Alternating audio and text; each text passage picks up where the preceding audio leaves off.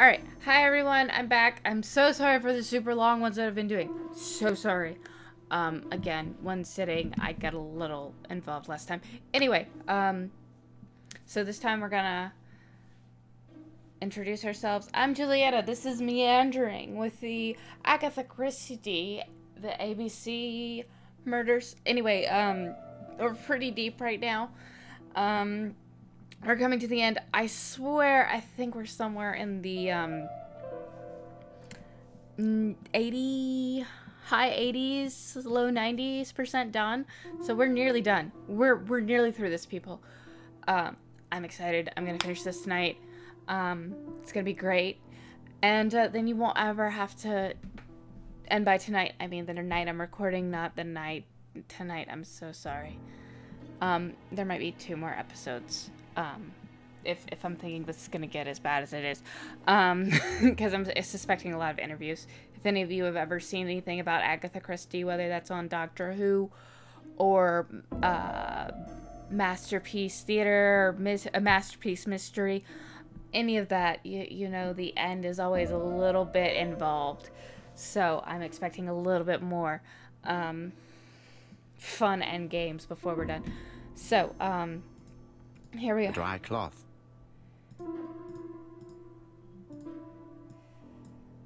A dry cloth.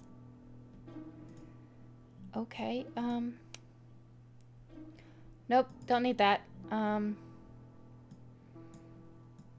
bottle of solvent.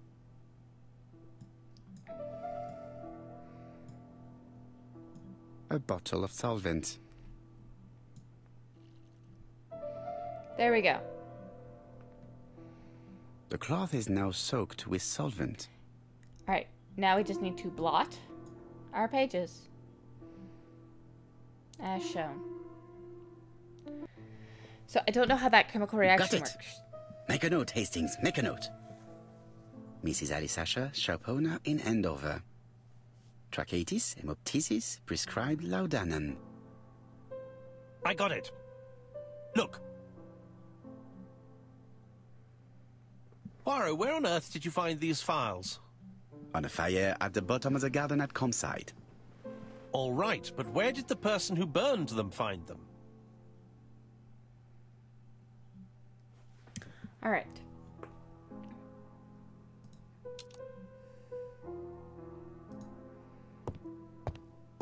Hastings, it would appear that you are getting slightly thin on top. Really? I hadn't noticed. Jeez. Okay, this is one of the things that Poirot is very to the point. Mon ami, it is a pleasure to be working with you again. I have missed you this past few years. Oh.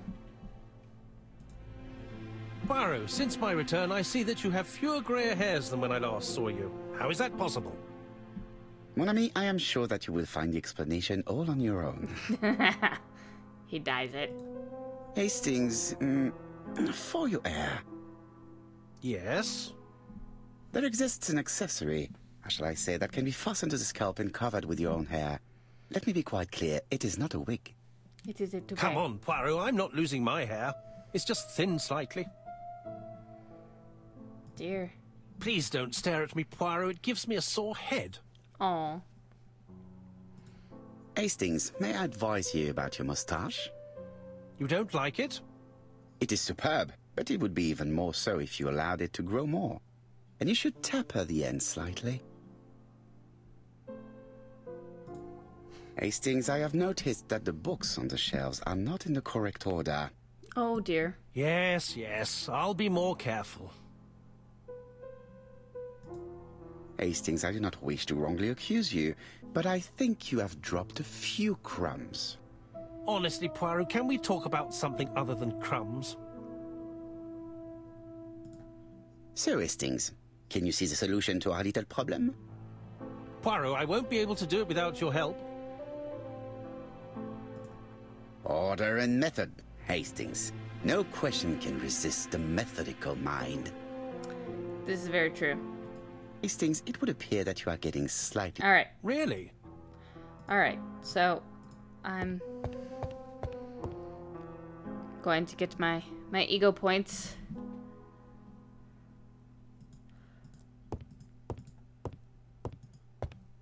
We've done that. Never mind. Never mind. Done that as well. Pardon me.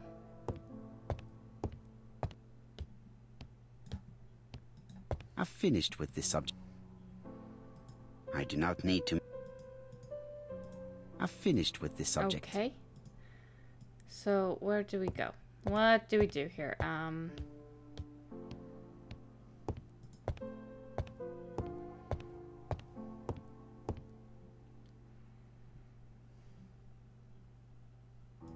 Alice Asher, shopkeeper in Andover. Tracheitis, hemoptysis, chronic cough with loss of blood. Prescribed. Okay. Wonderful. Betty Barnard, waitress in Bexhill. Chronic bronchitis, causing dysphonia. Advised to stop smoking. Oh. Don't smoke, kids. It's bad for you. Alexander Bonaparte Cust. While wounded, mustard gas and head trauma. Huh. Pulmonary emphysema. Hemoptysis. Coughing fits with blood. Suffers from absences and amnesia. Ooh, that's not good. Dick Dudley Dunbar, owner of the Black Swan Hotel in Doncaster. Asthmatic, heart disease, heart condition. Oh, Jesus. Let us now try and get our brain cells to work.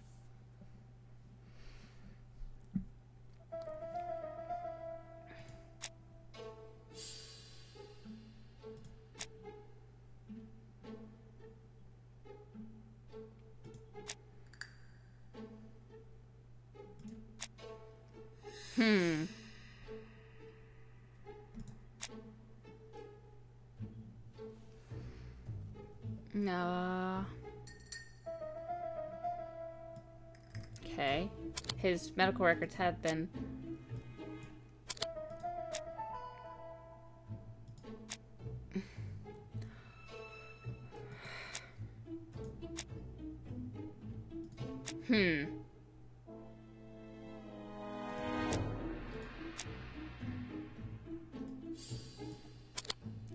Huh.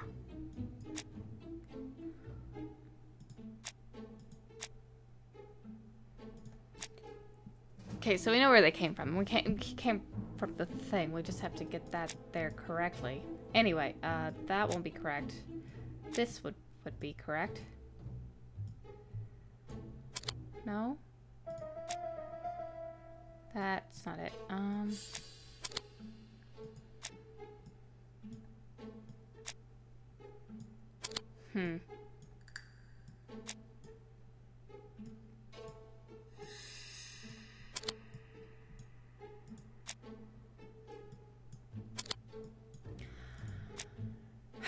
They've recently been consulted. There was a door-to-door salesman. That maybe not matter. No? Okay. Alright, we're gonna have to do this the old-fashioned way, which is Juliana's gonna pick wildly. First three. No luck. That makes no sense. This. Alright, and that doesn't work.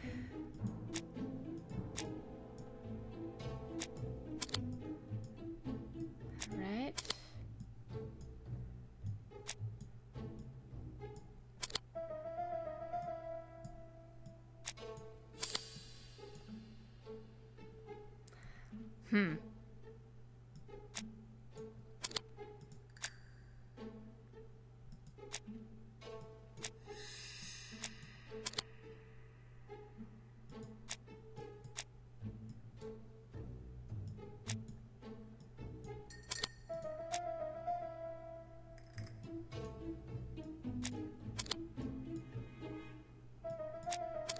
There we go, finally. Sorry. The doctor... Sorry. Wow. The burned documents are medical records, and without a doubt, they come from Clark's archives. First of all, because all the patients have throat conditions. And secondly, their name starts with either A, B, C, or D, and it is precisely the files that match these letters that have been tampered with. But why burn these files? How come the names of the two victims appear on them? And who are the two other patients? These are very good questions.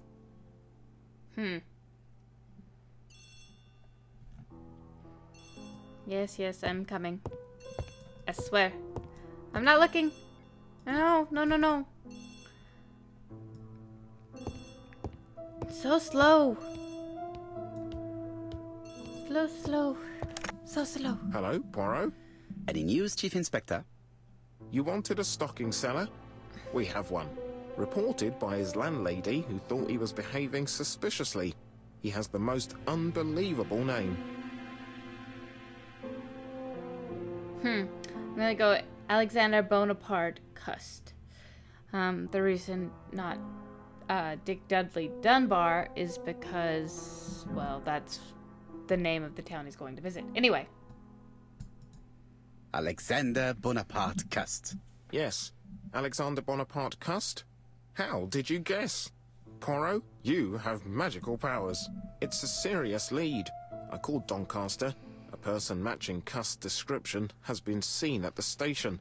He got off the train from London, but after that, nobody knows where he went.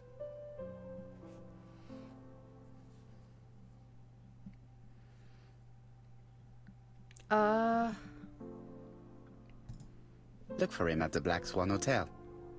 What? How do you know he's there? Trust me, Chief Inspector. You appear to be very sure of yourself. Very well. I'll call the Black Swan straight away. The owner is going to get a shock when he learns that there's a murderer under his roof.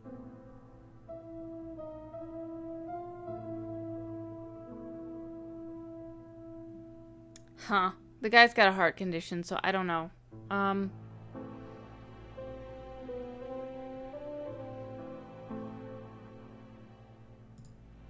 Chief Inspector, I would rather call myself. As you wish. Please go ahead. Yeah, I decided to do that myself. This is one of those Hello, the things. Black Swan. Hercule Poirot here. May I speak to the owner? Speaking. Dick Dudley Dunbar. How can I help you? Is there Mr. Cust among your guests? He arrived today. Shall I call him for you? No, it is you I wish to speak with. But who is this Cust? Have you heard about the ABC case? Oh, yes. I must say I'm not all that reassured. What with my name starting with D and all that. You're in danger. Beware of your guest. Do you think that Cust might be dangerous? Oh, I do hope you're wrong. He seems so harmless, you know. Oh, yes, completely harmless.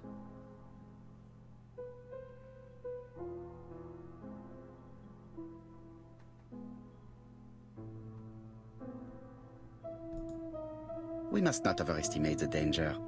After all, we are not absolutely sure he is guilty. What should I do? Watch him. If he leaves the hotel, watch where he is heading. I'll call the police in Doncaster immediately. When they arrive, keep out of the way. Oh, indeed. I shall keep out of the way. I have a bad heart, you see, and a big shot could kill me. Thank you for having warned me. Hello, Poirot. We have some good news. The police in Doncaster have caught our man at the Black Swan Hotel. They're sending him here by train. While we're waiting to question Cust, we could search his room in London. Where does he live? The Marbury Guest That's House. probably a good idea. I'll see you there. Yes, but start without me. First of all, I have to sort out a few details for Cust's transfer. I understand. À bientôt. Hastings, we are making good progress. Please go and search the room of our #1 suspect. With pleasure. I did have a dentist appointment, but I'll cancel. The dentist.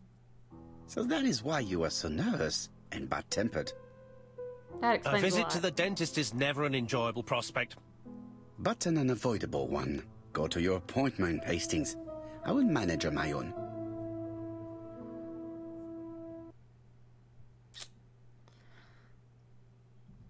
Alright, this is where I will stop this one. I've held To you too Marbury Guest long House, please. for the last few endeavors of this. So thank you so much for watching Meanderings. with me. I will see you next time. Thumbs up if you like, thumbs down if you don't.